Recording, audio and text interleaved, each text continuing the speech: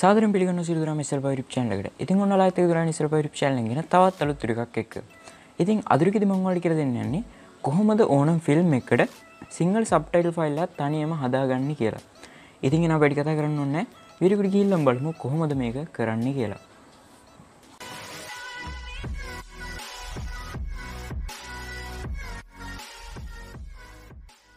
ඉතින් මේ subtitle file එකක් හදන්න අපිට එච්චර ලොකු IT knowledge එකක් ඕනේ නැහැ. මේකේ පොඩි සිම්පල් concept එකක් තමයි තියෙන්නේ. ඉතින් ඇත්තම කිව්වොත් සබ්ටයිටල් ෆයිල් එකක් හදන්න ඔයාලට ඕනේ වෙන්නේ notepad එක විතරයි. ඉතින් මම ඔයාලට පෙන්නන්නම් සබ්ටයිටල් ෆයිල් එකක් කොහොමද හැදෙන්නේ කියලා. ඉතින් මේ ඔයාලට බලන්න පුළුවන් වෙන්නේ සාමාන්‍ය සබ්ටයිටල් ෆයිල් එකක්. ඉතින් මේක ඔයාලට කරන්න ඕනේ open කරන්න ඕනේ notepad එකේ. ඉතින් ඔයාලට right click කරලා open with කියන එක ගිහිල්ලා notepad කියන එක දෙන්න. ඉතින් මේ විදිහට තමයි ඔයාලට සබ්ටයිටල් ෆයිල් එක බලා ගන්න පුළුවන් වෙන්නේ. ඉතින් මේකේ වෙන්නේ ඔයාලට මෙන්න මේ වගේ පොඩි ඉලක්කම් වගේක් බලා ගන්න පුළුවන්. ඒ වගේ මෙන්න මේ වගේ ටෙක්ස්ට් එකක් බලා ගන්න පුළුවන්.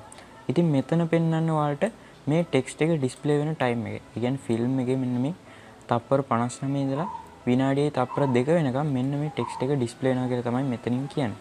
ඉතින් ඔයාලට පුළුවන් මේ ටෙක්ස්ට් එක එඩිට් කරගන්න. එතකොට මේ ටයිම් එකේදී ඔයාලා ඩිස්ප්ලේ වෙන්නේ මේ ටෙක්ස්ට් එක නෙමෙයි ඔයාලා අලුතෙන් දාන ටෙක්ස්ට් එක.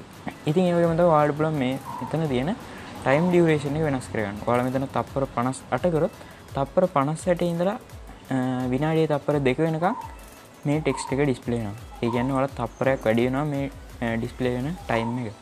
ඉතින් මම ඔයාලට ඒක කරලා පෙන්නන්නම් උදාහරණයක් විදිහට ඔයාලට මේක පැහැදිලි වෙන්න. ඉතින් මම මේකට දාලා ෆිල්ම් එක මේ විදිහට ඕපන් කරගන්නවා.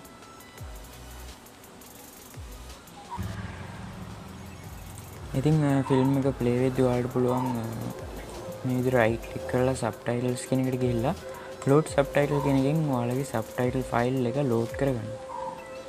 ඉතින් මම මේ විදිහට subtitle file එක load කරගන්නවා. ඉතින් දැන් subtitle file එක load වෙලා තියෙන්නේ. මම ඒක පොඩ්ඩක් skip කරනවා. ඔයාලට දැන් පේන්නේ නැති තප්පර 55 ඉඳලා දැන් තප්පර 55 වුණා. ඉතින් මේ වෙද්දි ඩිස්ප්ලේ වෙනවා ඔයාලට බලා ගන්න පුළුවන් අපේ සබ්ටයිටල් ෆයිල් එක.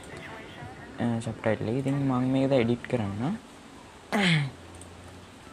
ඉතින් ඔයාලට මෙතන බලා ගන්න පුළුවන් ඉන්නේ attention ultimate attention කියලා. ඉතින් මම මේක මේ විදිහට delete කරලා මේ විදිහට ඉස්සෙල් පාව කියලා type කරලා මේක save කරගන්නවා. ඉතින් අපි දැන් ආයෙත් සබ්ටයිටල් ෆයිල් එක load කරගමු අපේ අලුතෙන් edit කරගත්ත.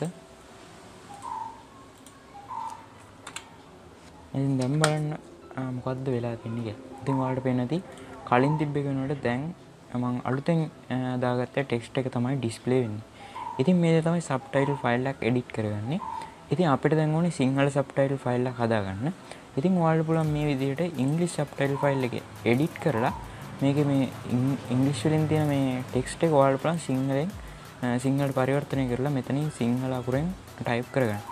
ඉතින් ඔයාලට ඉංග්‍රීසි knowledge එක හොඳට තියෙනවා නම් ඔයාලට පුළුවන් මේක translate කරලා සිංහල typing software එකක් භාවිත කරලා මෙතනින් මේ ඉංග්‍රීසි ටෙක්ස්ට් එක උනට සිංහලෙන් ඔයාලට ටෙක්ස්ට් එක ඇඩ් කරගන්න. එහෙම නැත්නම් ඔයාලට පුළුවන් Google Translate එහෙම නැත්නම් වෙන මොකක් translate එකක් භාවිත කරලා මේ ඉංග්‍රීසි ටෙක්ස්ට් එක සිංහලට පරිවර්තනය කරලා ඒක මෙතෙන්ට දාන්න.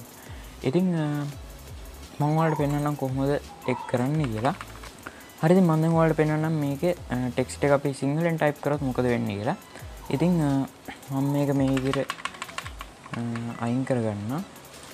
ඊට පස්සේ මම සිංහල ටයිපින් කරගන්න Google සිංහල ටයිපින් කියන්නේ Google input tools වලට යන්න. ඔයාලා නේද Google ආදානමය වලන් කියලා දිනවා.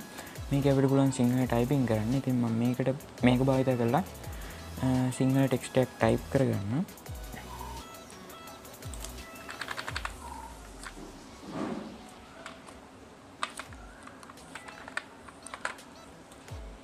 ඉතින් මම මේ විදිහට මේක copy කරලා මෙතෙන්ට paste කරගන්නවා. ඉතින් අපි දැන් මේක save කරලා බලමු මොකද වෙන්නේ කියලා. මම දැන් ආයෙත් subtitle file එක load කරගන්නවා.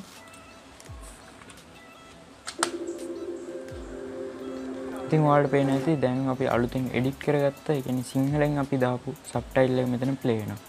ඉතින් මේ විදිහට ඔයාලට පුළුවන් මේ සම්පූර්ණ subtitle file එකම edit කරලා කියන්නේ ඉංග්‍රීසි subtitle file එකකට ඔයාලට සිංහල translation නම් මේකට දාගන්න පුළුවන්. ඉතින් ඔයාලට මේකට Google Translate එක භාවිත කරන්න පුළුවන්. හැබැයි Google Translate එක එච්චරම සාර්ථක වෙන්නේ නැහැ. මොකද ඔයාලා දන්නවා ඇති Google Translate එකෙන් අපිට හරිම විදිහේ ට්‍රාන්ස්ලේෂන් එකක් කියන්නේ සාර්ථක පරිවර්තනයක් අපිට ලබා ගන්න බෑ. ඉතින් ඔයාලා ඒක අත්දැකීමෙන්ම දන්නවා ඇති. ඉතින් මම ඔයාලට ඒක එවුණත් කරලා පෙන්නන්නම්.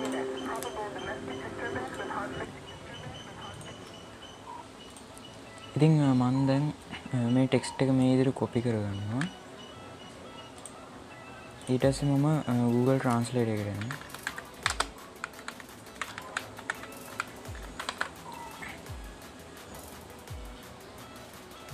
ඉතින් මම ඊට පස්සේ මෙතන ලැන්ග්වේජ් එක ඉංග්‍රීසි කරලා මේක ට්‍රාන්ස්ලේට් වෙන්න ඕනේ භාෂාව සිංහල විදිහට සිලෙක්ට් කරලා මෙතනින් මේක පේස්ට් කරනවා. ඉතින් ඔයාලට දැන් එනවා මේකේ ට්‍රාන්ස්ලේෂන් එක. ඔයාලට පුළුවන් ඒක මේ විදිහට කොපි කරගන්න.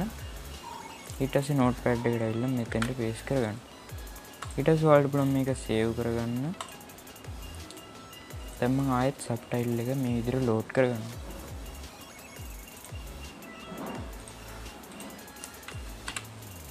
අපි දැන් බලමු ප්ලේ කරලා මොකද වෙන්නේ කියලා.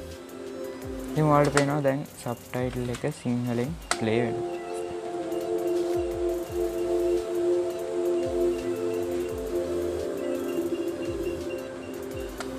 හරි ඉතින් මේ විදිහට ඔයාලට සිංහල සබ්ටයිටල් ෆයිල් එකක් හදාගන්න පුළුවන්. ඉතින් මේකට ඔයාලට ඔයාලා කැමති සොෆ්ට්වෙයාර් බයි දාගන්න පුළුවන්. සිංහල ටයිපින් සොෆ්ට්වෙයාර්ස් පුළුවන් ඔයාලට. කියන්නේ ඉංග්‍රීසි දැනුමක් තියෙනවා නම් ඔයාලා ට්‍රාන්ස්ලේට් එක ගන්න නැතුව ඔයාලම පරිවර්තනය කරලා ඔයාලට සිංහලෙන් ටයිප් කරන්න පුළුවන්. සිංහල ටයිපින් සොෆ්ට්වෙයාර් එකක් භාවිත කරලා. ඉතින් සිංහල ටයිපින් සොෆ්ට්වෙයාර්ස් කෙනෙකුත් ඔයාලට පුළුවන් හෙළගුරු සොෆ්ට්වෙයාර් එක භාවිත කරන්න. එහෙම නැත්නම් පැන්සල් කියලා සොෆ්ට්වෙයාර් එකක් තියෙනවා. ඒ වගේම සිංහල ටැමිල් කිට් IME එක තියෙනවා. මේ වගේ ඔයාලට සොෆ්ට්වෙයාර්ස් භාවිත කරන්න පුළුවන්. එහෙම නැත්නම් මම ඔයාලට කලින් පෙන්නපු Google input tools භාවිත කරන්න පුළුවන්. ඉතින් මේ වගේ එකක් භාවිත කරලා ඔයාලට පුළුවන් සිංහල ටයිප් කරන්න. එහෙම නැත්නම් ඔයාලට ට්‍රාන්ස්ලේට් එකක් භාවිත කරලා මේ තියෙන සබ්ටයිටල් එක සිංහලට ට්‍රාන්ස්ලේට් කරගන්න පුළුවන්. ඉතින් ඔයාලට මේ විදිහට පුළුවන් සිංහල සබ්ටයිටල් ෆයිල් එකක් ලේසියෙන් හදාගන්න. ඉතින් මේ විදිහටම ඔයාලට වෙනත් භාෂාවකින් වුණත් සබ්ටයිටල් ෆයිල් එකක් තනියම නිර්මාණය කර ගැනීමේ හැකියාව තියෙනවා. ඉතින් ඔයාලට දැන් අයිඩියා එකක් එන්නේ නැති කොහොමද මේක කරන්නේ? මෙතන වෙන දේ මොකක්ද කියලා. ඉතින් මම හිතනවා ඔයාලට අද වීඩියෝ එකෙන් ඒ ගැන පොඩි හරි අයිඩියා එකක් ඔයාලට පොඩි හරි දැනුමක් ලබා ගන්නද කියලා. ඉතින් එහෙම ඔයාලා අද වීඩියෝ එකෙන් දැනුමක් ලබා ගත්තා නම් අනිවාර්යෙන් වීඩියෝ ලයික් කරන්න. ඒ වගේම වීඩියෝ එකේ තියෙන ගැටලු අඩුපාඩු ඔයාලගේ අදහස් අනිවාර්යෙන් වීඩියෝ පාලින් කමෙන්ට් කරන්න. ඒ වගේම මේ වීඩියෝ ඔයාලගේ යාළුවන්ට බලන්න අනිවාර්යෙන්ම ඔයාගේ සෝෂල් මීඩියාස් වල මේ වීඩියෝ එක ෂෙයා කරන්න අමතක කරන්න එපා. ඒ වගේම අපේ channel එකත් එක්ක ඔයාලා තාමත් එකතු වෙලා නැත්නම් අපි මේ වගේ වීඩියෝස් තවත් බලන්න කැමති නම් අනිවාර්යෙන් වීඩියෝ පාලට උඩට subscribe button එක බලලා අපේ YouTube channel එකත් එක්ක එකතු වෙන්න අමතක කරන්න එපා. ඉතින් එහෙනම් මේ වගේ තවත් අලුත් වීඩියෝකින් හම්බෙමු.